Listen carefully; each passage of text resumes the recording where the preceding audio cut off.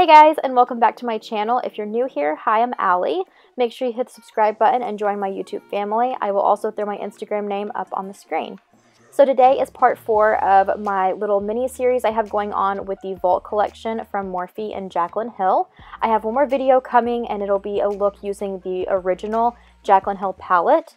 But I'm coming at you guys again without an intro or an outro, so we're just jumping right into the look. As you guys can see, I used the Milani Prime Light Face Primer, and now it is a Anastasia Beverly Hill Brow Day with the definer and the clear brow gel. This is the shade Taupe. So I will have my other looks from this series down below in the description box, but as you guys can see, today we're jumping into Dark Magic. This palette is absolutely beautiful. It has such beautiful green, brown, cool tones. I love it so much. First, I concealed my eyelids with my Smashbox concealer in the shade Fair. And then I took the cool tone light brown shade, which is called Shh, and put that in my crease. And to highlight my brow bones and my very inner corners, I use the matte cream shade, which is called Poof.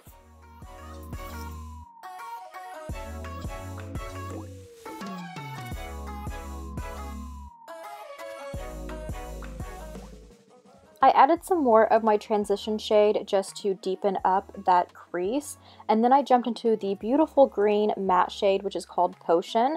I put this all over my lid at first, but then I started kind of winging it out. It's not like a regular typical wing, it's actually one with just like a very straight line through my crease. You guys can kind of see from me working at it, but I just kept building up the pigment on that, and when I got it the way I wanted to, I did run a little bit more of the cool tone brown shade in my crease to clean up the edges, but I still wanted to keep it very dramatic and sharp.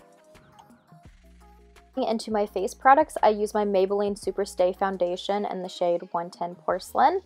I also used my Smashbox Studio Skin Concealer in the shade Fair again for over my foundation to cover my blemishes and my under eyes, all of that. And then setting powder today, I went into the CoverFX Perfect Setting Powder.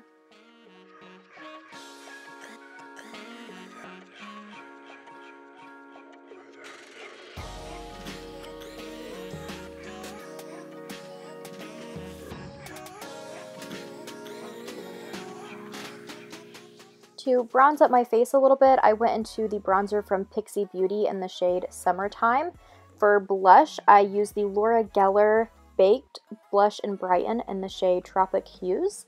And for highlight, I'm not even sure what this is called. It is just from Glam, the skincare brand. It is their highlighting palette. I mixed the white and the middle shade together for my cheeks and like the high points in my forehead and down my nose. But then I went over my nose with just the middle shade, and I used that on my Cupid's bow as well.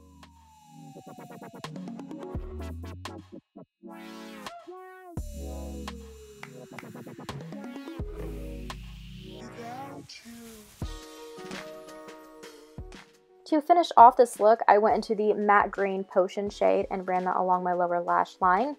I curled my lashes. Before I put on my mascara, of course, I sat my face with the ColourPop All-Star Setting Spray. And then I threw on some Butter London Double Decker Lashes mascara. And for lips, I went into the beautiful Army Green Velour Liquid Lipstick from Jeffree Star Cosmetics in the shade Karma. So beautiful. It's like identical to this eyeshadow shade that I have on my lid. So the look paired together so well. It's very like pleasing to look at together. I don't really know if this is an ideal look you would want to wear out, or if you did this eyeshadow look, you might want to pair it with a nude or do more of a subtle eye look and then do the bold green lip. But I personally love them both together. They're so beautiful, and that pretty much wraps up this whole look. I really hope you guys enjoyed. I'm sorry that I don't have an intro or an outro. I'm working on it. I was really busy around this time, and now I'm catching up on my editing, so you guys will see me more in intros and outros coming up. Thank you guys so much for watching. I hope you enjoyed this makeup look, and I will see you in my next video.